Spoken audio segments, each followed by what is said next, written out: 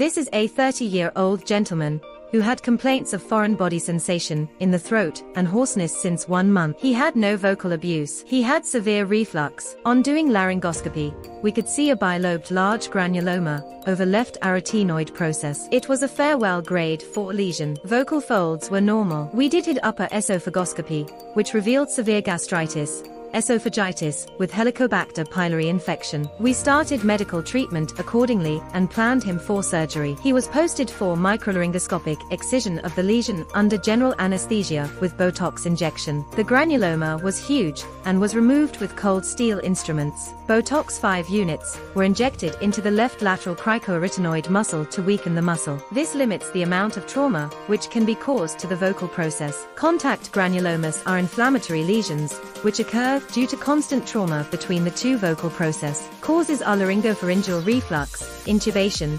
hyperfunctional disorders, repeated throat clearing and vocal abuse. These lesions have a risk of recurrence, hence regular follow-up is a must. BOTOX injection helps in reducing the risk of recurrence.